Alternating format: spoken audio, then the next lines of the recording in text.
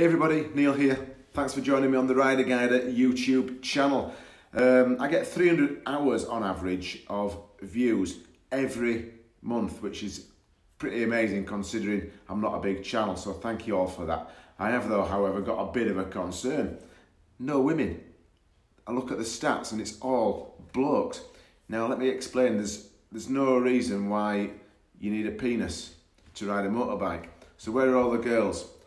I'm going to be doing something about it.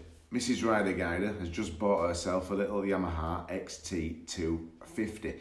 Now, it's got me thinking how we're going to transition her driving over to motorcycling. She's been driving over 30 years and is an exceptional four-wheelist. And as I watch her driving, she's obviously taken a lot on board in relation to the defensive side and has got a lot of experience.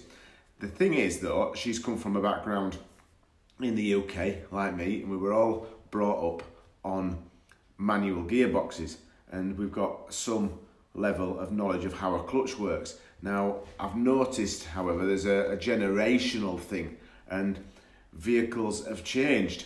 A lot of cars now are transitioning straight to flappy paddle gearboxes, two pedals. No longer are we required to have a left hand for changing gear. We can of course be texting, Facebooking and holding the coffee. It's a free hand.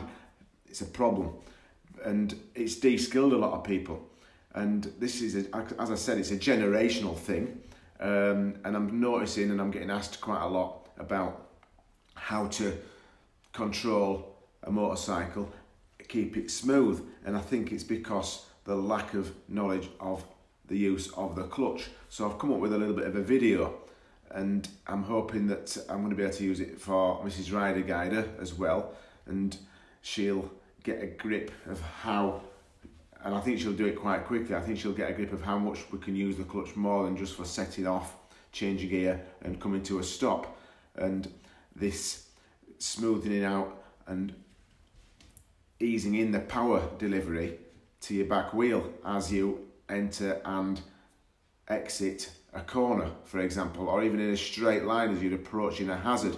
You don't necessarily have to change gear to be using your clutch. You can just feather it slightly and bring it in and then release it just as you're approaching, just to decrease the speed, decrease your power.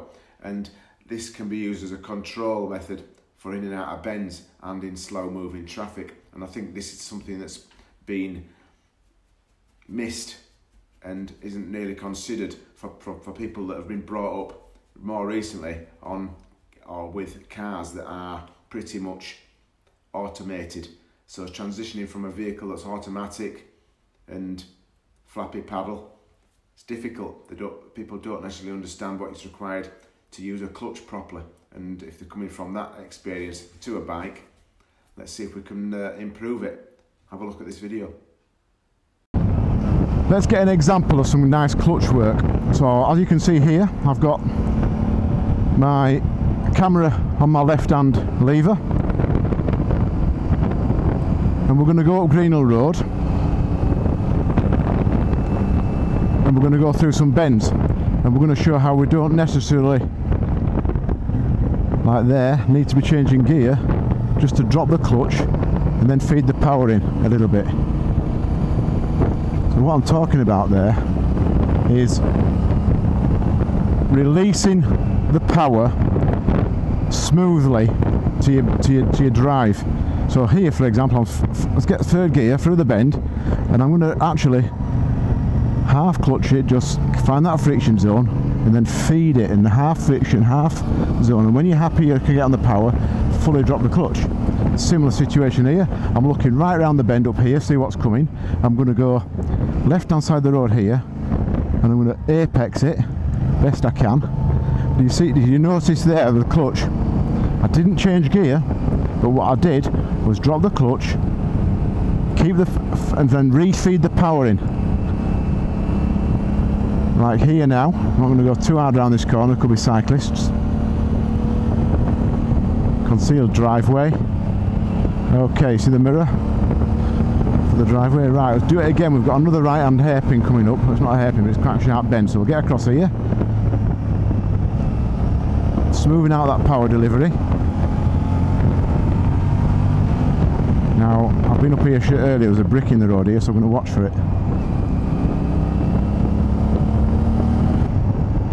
Smoothing out the power delivery. Now, without the clutch, you're talking about this abruptness. And you're coming into a right hand bend, there's a bad camber there. That bit there. So what we'll do it without the clutch on this bend. I'm talking back brake, ease off, smooth. But what you've got to try and do is get rid of that abruptness. Now this is whether you're in slow moving traffic where you'll use your clutch a lot more. This is an example on faster roads through bends. Now you can smoothen out your power delivery. So I'm coming into this left hand bend now. Give this car a bit of room, so straight. And from here we're going to be looking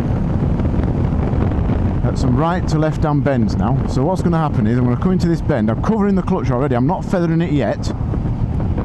But I've got a right hand bend coming up. It doesn't matter there's cars in front because I'm going to be slowing down anyway. So I'm going to come to this bend now. 4th gear. Without the clutch, it's abrupt. It's no good. That's not good at all. But you can smoothen that out by doing this. Do you know what I mean? It's just, let's do it again on this next left hand bend. If I back off here, there's nobody behind me. Let's get 3rd gear. Right, we've got a nice bend to show you here now. So what I'm talking about is this. Notice how I'm feathering the clutch, finding that friction zone. Again, dip the clutch, you don't have to change gear, just find the friction zone.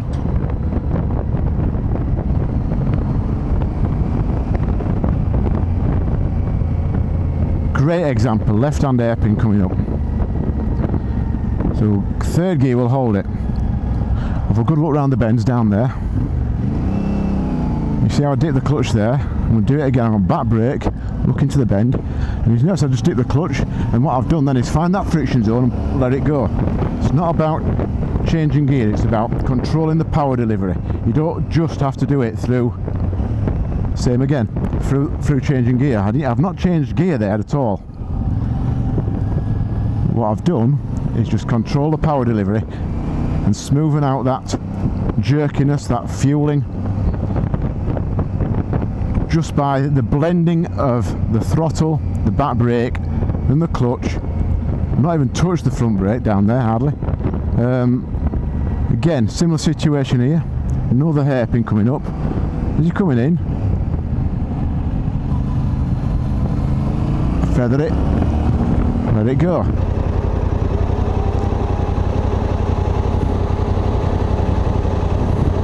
Wow. Left shoulder there just to check. Right, so let's do some of that slow speed clutch control through here. Speed up a little bit, catching him up a little bit. Not just shut on and off the throttle because you get this jerkiness. What we're trying to achieve is smooth power delivery. So you semi on and off the clutch. Just find that lovely little blend of power on and off. Find that half clutch, find that lovely friction zone. You don't need to be on your brakes, it's too much then. Through traffic like this you should really be just back brake only. Front brake gets that dive too much and it makes your bike imbalanced. Your back brake will slightly bind the back brake, it slightly sits your suspension down and it gives it a nice planted feel and keeps that balance between your front and rear brake, sorry, front and rear wheel, sorry, and front and rear suspension perfect. So as I go a bit further forward, I'm going to go the right hand lane, shoulder checks. Now, see what's happening in front here. We've got, see what I'm doing there? Great example of just using the clutch without changing gear.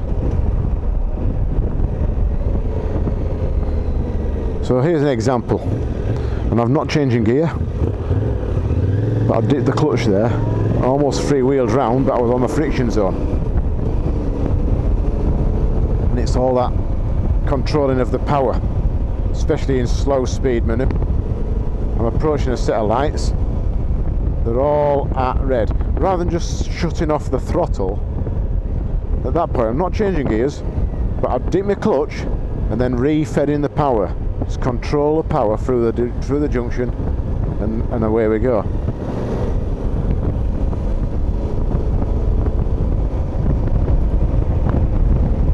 An example here, and I'm not going to change gear, I'm going to show you what you can do. So just dip the clutch, fourth gear. I'm not suggesting you do fourth, but look what I did. I did the clutch, smoothed out the delivery. Didn't change gear. In a car you'd be changing gear, wouldn't you?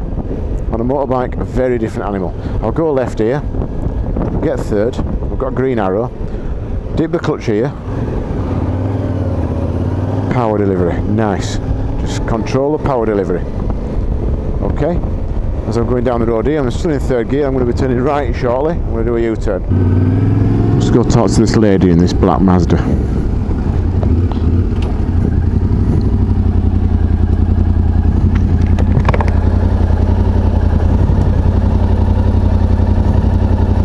How are you doing? You're on my camera.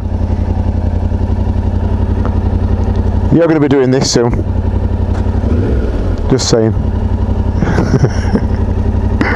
What's all this traffic? It's busy now. There'll be traffic lights. Yeah.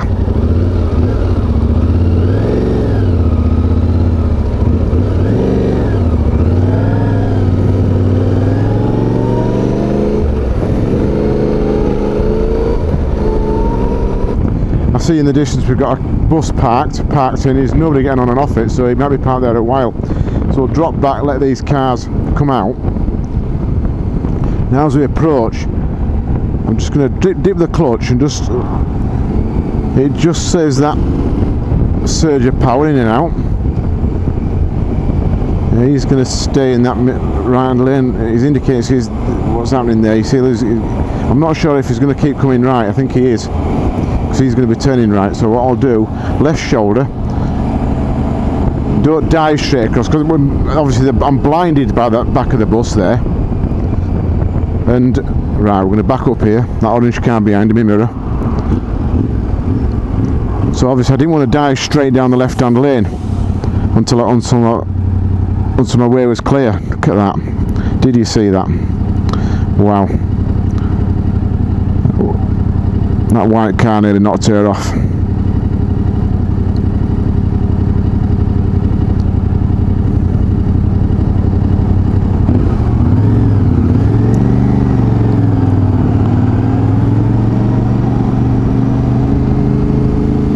Let's have a quick word, make sure she's alright.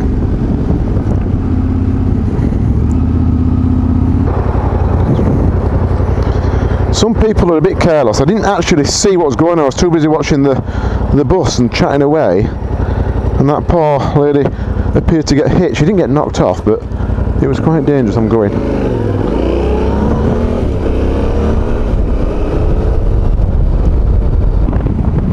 Poor lady hit. I mean, I think she's looked. The guys looked at her. From what I can gather, he's pulled out on her from the side junction, and she was at the left hand side, but she was actually trying to get across to the middle of the road to turn right into the junction that he was at. And as far as I'm concerned, he should have given way to her, but I didn't see it. I need to look at the footage, so we will find out. Now she's not injured, so that's great. She didn't actually get knocked off,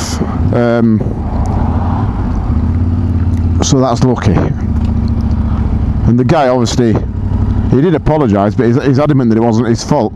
I can see his point to some extent, whereas if she's on the left-hand lane and left-hand side of the road, and then suddenly veers right to turn right, but he's at a side junction, turning into a main carriageway. He's coming out of a side road, so it's really his responsibility to make sure the way is clear.